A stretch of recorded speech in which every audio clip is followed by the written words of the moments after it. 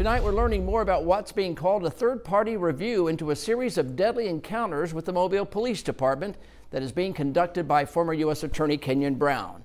NBC 15 News has obtained a letter that more fully outlines the intent of that investigation, as well as the cost and payment arrangements the city has agreed to in connection with that review. And here's what we've learned.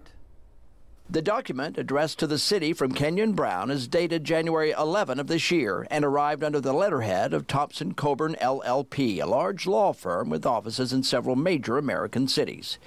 In it is a description of the goal of the review, featuring two major objectives. First, to investigate and assess whether the use of deadly force was necessary and or legal in 5 instances in which the Mobile Police Department officers used deadly force to subdue citizens.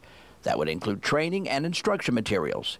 It goes on to say the investigation will also include a review of the service records and files of the MPD officers involved in the 5 instances wherein deadly force was used, and any other information related to the 5 incidents and MPD's use of deadly force generally.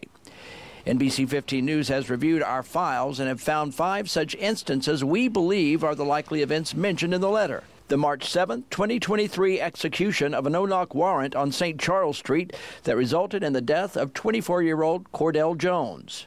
The July 2, 2023 officer-involved tasing death of 36-year-old Juwan Dallas.